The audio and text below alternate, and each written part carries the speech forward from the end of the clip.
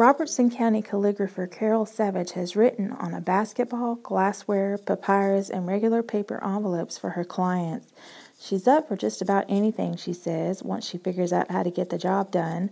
Now, Savage, who lives in Springfield, is working on a 4-page, 32 by 36 replica of the Constitution on sheepskin for a client in Missouri. As a calligrapher, I love a little bit of adventure, sometimes a little more than a little bit of adventure.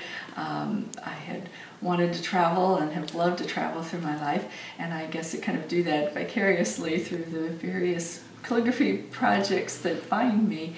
So when this client approached me about writing not the Declaration of Independence as the first email said, but the Constitution, I was excited and thought that would be just awesome to be able to connect that intimately with our founding fathers' words.